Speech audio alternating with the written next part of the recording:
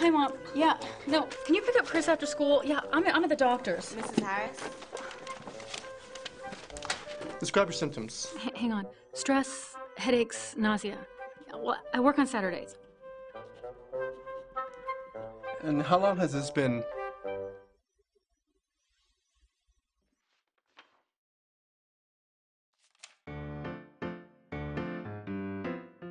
Equanimity. Balance your lifestyle.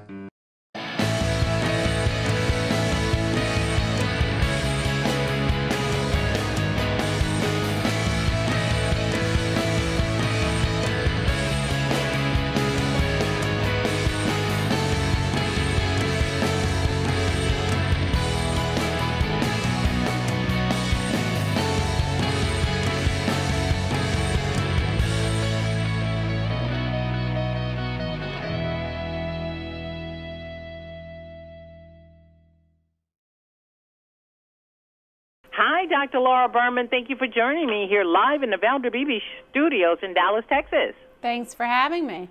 Well, I listen to you on Sirius. I love your show because you field a variety of questions, and they're not always about sex. But today, you're going to talk to us, my audience, about rekindling romance in the bedroom. That's right.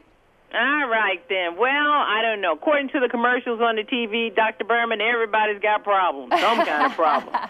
Right. Well, most of us do, but it's interesting because KY just recently did a study, and what they found is that 60% of people in relationships are really longing to recreate that feeling of falling in love, and 70% of men, no surprise there, wish their partner would introduce new things. But a quarter of women and a third of men don't really know what to do, how to inject that novelty into their relationship. Okay, so what are some of the things that we can do? Because people are giving us so many different takes on what to do. And I kid you not, I interviewed people who are doing this show called Sex Box. Believe it or not, you go in the box on stage and you have sex and you come out. And I don't find that romantic. No. Maybe I'm just old-fashioned. Okay. Everybody's different, to each their own. But here's the thing. When you're in a new relationship, it's easy, right? Everything's easy. You're discovering each other. Your sex lives are through the roof. The connection's great. And in fact, the neurologic studies have shown that when you're newly in love, the dopamine centers of the brain, the reward/addiction centers of the brain, are lighting up like crazy. And then that starts to sort of die down as the novelty goes away and the predictability sets in. But when you step outside your comfort zone, and it doesn't mean going and having sex in a box on stage, it could be something much more low key, not even close to that. But if you step a little bit outside of your comfort zone and mix it up a little bit, it can stimulate the dopamine centers of your brain and recreate those feelings of falling in love and increase your libido. So it could be, something as simple as going to your local drugstore and walking through the, intimacy aisles and picking up, a KY Yours and Mine couples lubricant, for some like fun, cute, non-threatening, not too racy way to sort of inject some novelty. Or maybe it's talking about your fantasies together and coming up with some common denominators, some role plays or fantasies that you'd like to act out, both of you together, and put them on little pieces of paper, stick the little pieces of paper in a box, and every once in a while pull one out and play with it.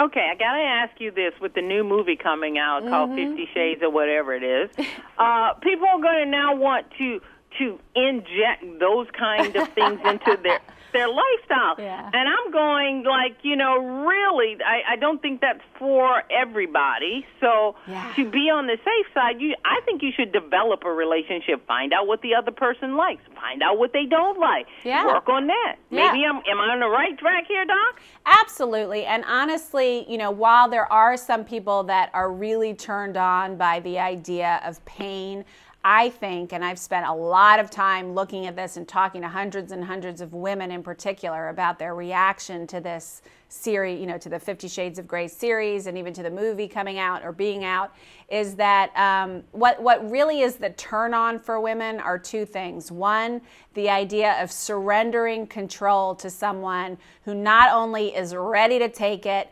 knows what to do with it, knows how to take care of you sexually, and has your best interests at heart, but also this idea of, you know, which is like in every fairy tale, not, you know, including 50 Shades of Grey, that you're so enchanting and desirable and lovable that he changes for you and that he falls in love with you in a way that he's never loved anyone. And whether that's Prince Charming or Christian Grey, that seems to light up women's libidos when they feel that. So that's important for men to know. When she feels enchanting to you, when you see the things that are uniquely hers that excite you and inspire you, and you express that to her and you invest in your romantic kissing, cuddling without it always being part of foreplay, that stimulates her libido. Okay, Dr. Berman, I love listening to you because you talk so clinical, but you don't talk detached, and you're so very clear in your communication. What gives you that ability to be able to relay that to us like that? You know, I don't know. I think I just feel it and know it and want to help. And I was lucky enough to have the rare experience of growing up in a family where these sorts of conversations weren't taboo or wrong or bad or dirty. So, you know, from an early age, I was comfortable talking about this sort of thing. And I think that probably helps. Well, it probably helps us want to be, you know, connected to getting information from you. Tell me, where can we hear you again? I know where we can hear you, but tell my listening audience. Yeah, well, I actually have a nightly show called Uncovered Radio on regular radio, but you can go to uncoveredradio.com. But if you want more tips and tools, you can go to k-y.com, or you can check out my website, drlauraberman.com. Dr. Laura Berman, you are our therapist for the 21st century. I really appreciate what you do. Thank you. I appreciate it. Thanks for having me. Thank you.